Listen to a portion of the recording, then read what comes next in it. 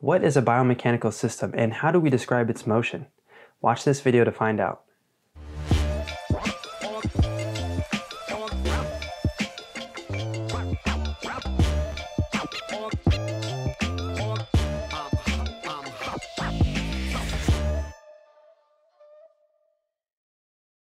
Hey guys, Dr. Goodin here with a video about biomechanical systems and its motion. Now this is the second video in my series on applied biomechanics, and it will take us through an entire semester's worth of biomechanics information.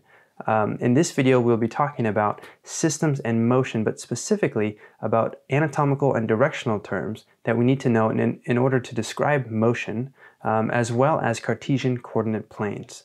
Alright, let's get right into it.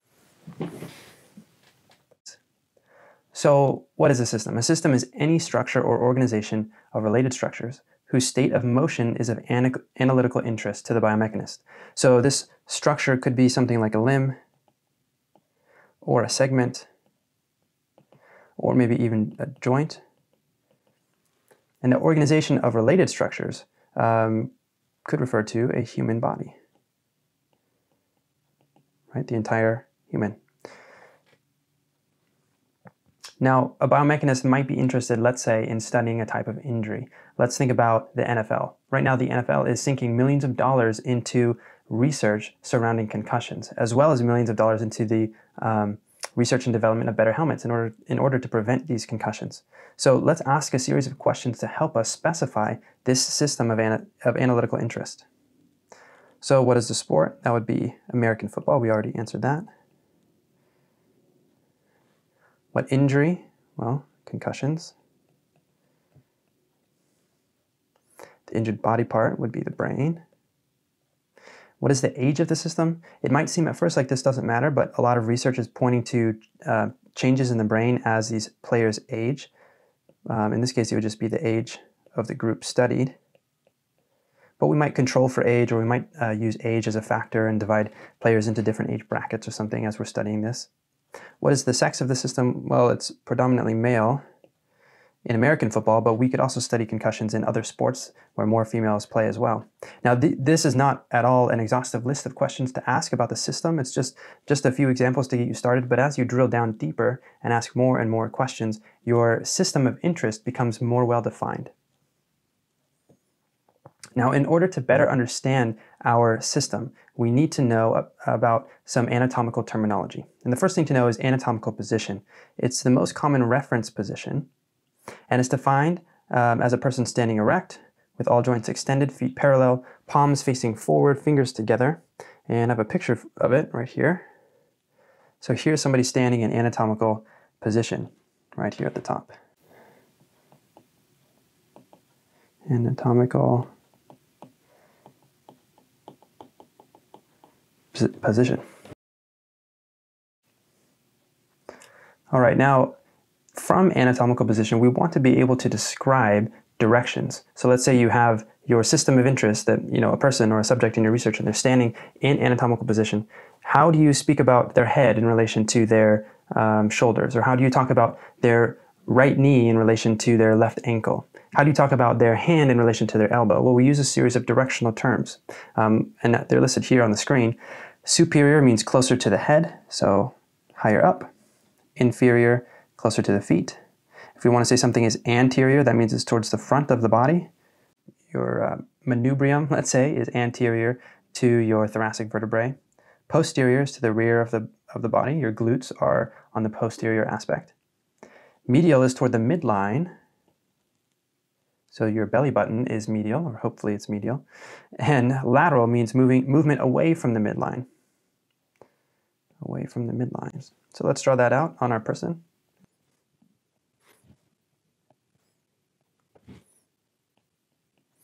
Okay, I drew the arrows. Try to label these in your head before I get to them to see if you know them.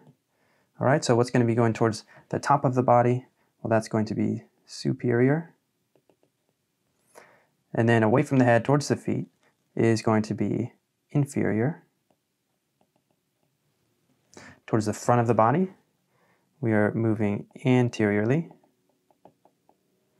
And towards the back, it will be posteriorly. Now heading towards the midline of the body will be medial, and away from that midline will be lateral. All right, so those are the directional terms of the human body. Now we have more terms, proximal and distal. These typically refer to positions on a limb. Proximal means closer to the attachment of the limb to the body. So my shoulder is proximal to my elbow, which is proximal to my wrist. And distal means further away from that attachment to the body. So my wrist is distal to my elbow, which is distal to my shoulder. And then superficial and deep. Superficial, we tend to use this word when somebody's shallow, so not very deep. Superficial just means close to the surface. And deep means farther from the surface. So let's draw those out.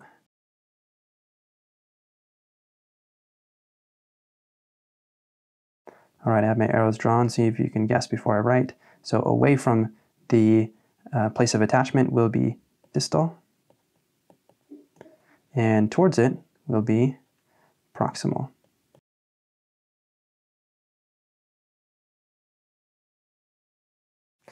Okay, so now that we have some directions, superior, inferior, proximal, distal, etc., we need to talk about planes of motion. Now, a plane of motion is a plane through which movement occurs, and it's one way that we use to describe motion. A cardinal plane is a plane that passes directly through the midline of the body. If it's not passing through the midline, then it's not a cardinal plane. And it divides the mass of the body in half. So we have three cardinal planes. Sagittal divides it into right and left halves. A frontal plane divides the body into anterior and posterior halves. And transverse divides it into superior and inferior mass halves. So we're going to go ahead and label those on our person.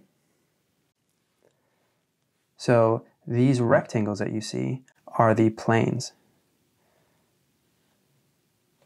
Zoom in. There's the frontal plane, dividing this person into a front and a back half, or an anterior and a posterior half. And here is the sagittal plane. And the sagittal plane will divide somebody into a right and a left half. And then finally, we have the transverse plane. Transverse. And this would divide somebody into a top or a superior and an inferior half. Okay, so those are your three cardinal planes of motion. Now, every time motion occurs in one of these cardinal planes, it occurs around an axis of rotation. And the axis of rotation that goes with that movement is always paired with a certain plane of motion. Okay, so an axis of rotation is a line that is perpendicular to one of the described planes. The mediolateral axis, by its name, I'll let you guess which direction it runs. Medial and lateral. It passes horizontally side to side and perpendicular to the sagittal plane. Okay, let's label the mediolateral axis. Okay, so horizontally side to side and perpendicular to the sagittal plane. Mediolateral. The mediolateral axis. Now the next one, anteroposterior, and again the name should give you a clue which directions it runs. It runs horizontally, front to back, and perpendicular to the frontal plane. Okay, so let's see, horizontally front to back, perpendicular to the frontal plane. Here's the frontal plane. Perpendicular to that would be this axis right here.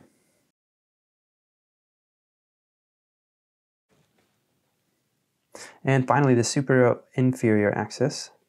This passes up and down perpendicular to the transverse plane.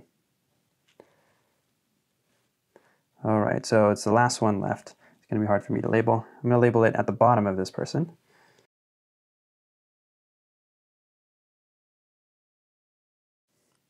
Okay, and there you have it, the planes and their associated axes of movement.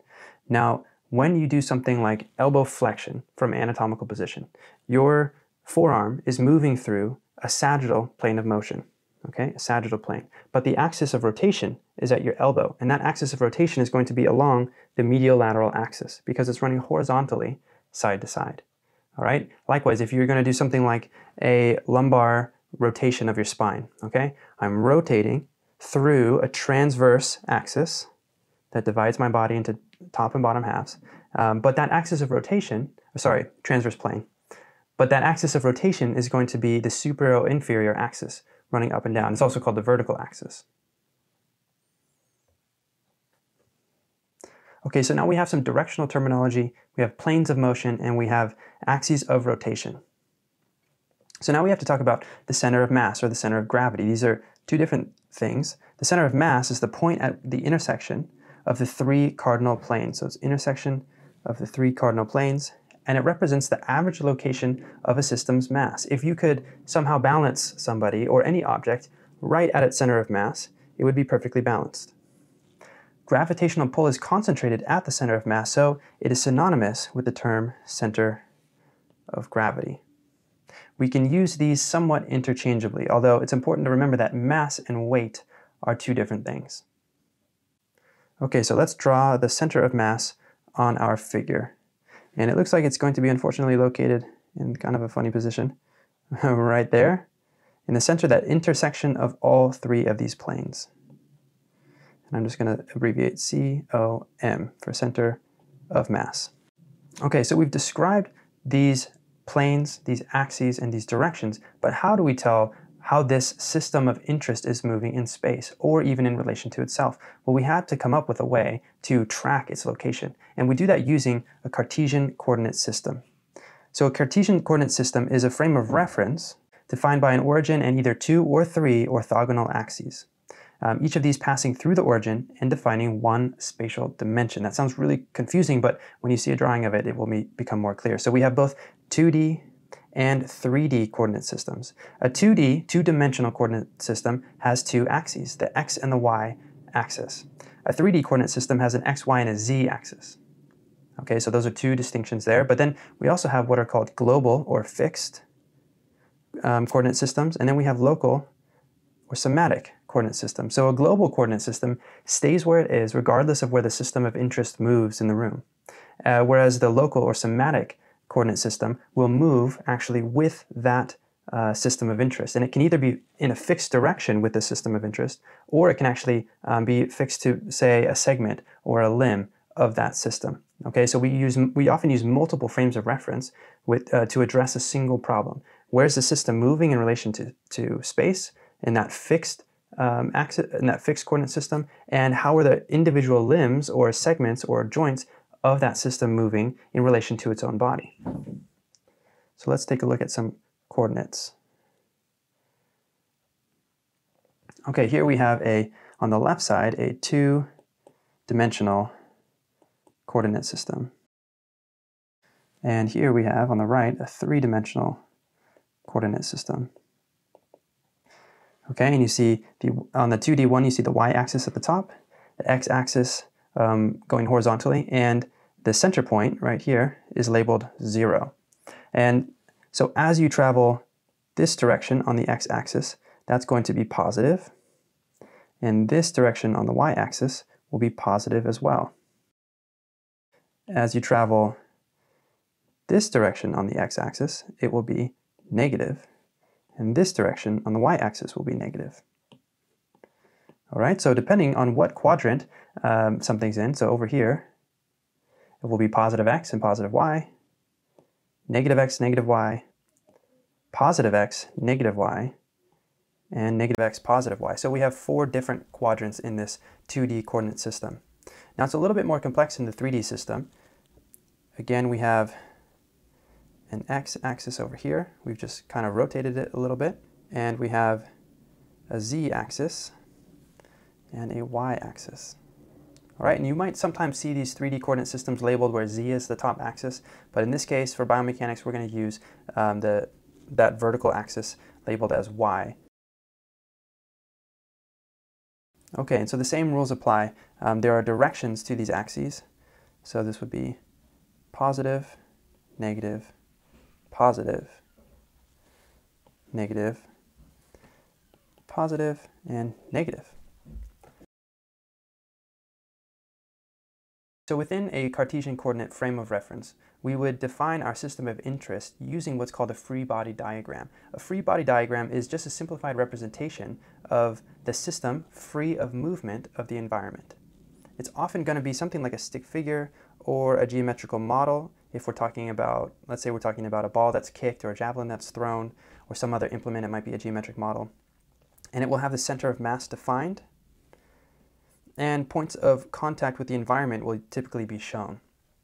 Sometimes when you're visually assessing movement, it's too complex and there's too many moving parts in order to fully and correctly analyze the movements that are occurring. So by simplifying it, we get rid of all the noise and we distill it down to just the simple movement that we want to analyze. And this often makes it possible to then upload your model to some sort of biomechanics software, motion capture, that then allows us to perform deeper analytics on that movement.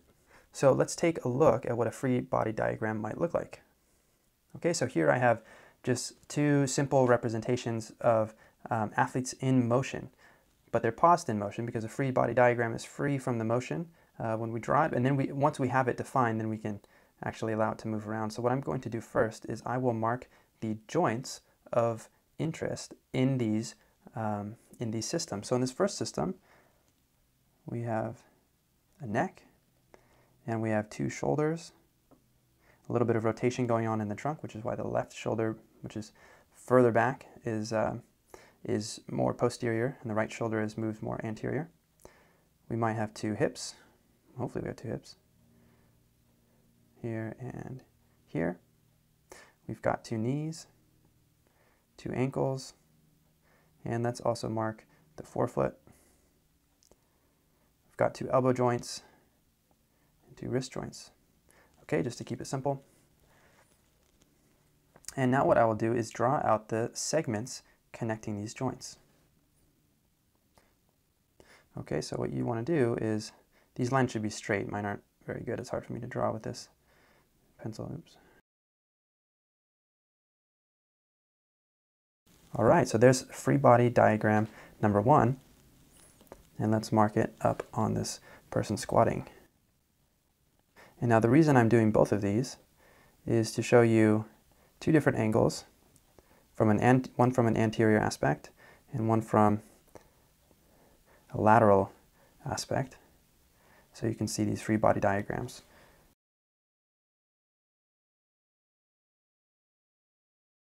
All right, so there we have our two free body diagrams with the joints labeled as well as the segments drawn in. Now, when we're talking about movements and skills, we can put them into two different categories. Closed skills, which are actions performed under standardized environmental conditions. So in this case, the nature of the task is going to be more or less identical each time. So you want to think of something like a free throw in basketball. Every single time you step up to the free throw line, it's a certain distance from the hoop. The hoop is a standardized height. The ball is a standardized weight and pressure, and there's nobody defending you, and you just get to make that free throw. Now, it's a little bit different every time. So really this whole standardization, it's more on a spectrum, right? Because you could be at a home game where everybody's silent while you shoot so that you can concentrate, and you know you have your team at your back, maybe you're in the lead, and so there's not very much pressure, and you can really focus on the shot. Or maybe it's an away game and it's a championship game and you're coming from behind and the crowd is crazy and there are people booing you. Well, that's going to be a different set of environmental conditions, even though it's the same free throw shot. So really it's, we want to think of this as a spectrum. Now, in open skill, these are actions performed in a dynamic environment. So the conditions are unpredictable and open to change. So this might be a soccer pass while defended by two defenders. Okay, so you need to try to clear the ball up to the midfielder, but you have a defender coming at you from the front and from the left, and on the right of you is the sideline. That's going to be a different type of pass than if you are in the midfield and you're clearing it up and you have nobody defending you. Okay, these will be two different skills. Well, it's the same skill, but two different types of conditions, hence it's an open skill. Okay, that wraps up part 1 about biomechanical systems and motion. If you liked the video, if it was helpful to you, give it a thumbs up and subscribe to the channel for more content about biomechanics, strength and conditioning, anatomy, and sports science as well. If you have ideas for future videos, I'd love to hear about it down in the comments, so let me know and I'll try to make it happen. All right, thanks.